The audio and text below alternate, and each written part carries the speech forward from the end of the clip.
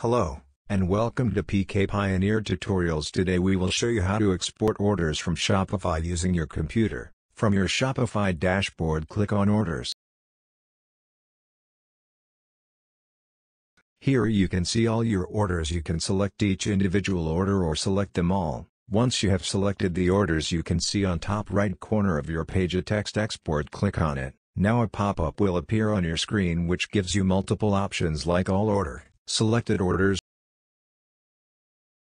or Order by Date. In this option you will select a date range. Now select your desired option and click Export. If you have a lot of order, then don't use the option All Orders, as they will take a longer time to export and you will receive an email with download link for bulk data.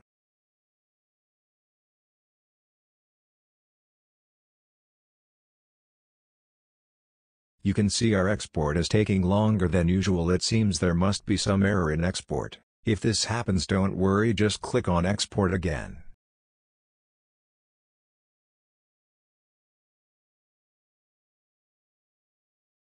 And download pop-up will appear. Click on Save and your Excel file will start to download. Now you know how to export orders in Excel file. Please like, share and subscribe.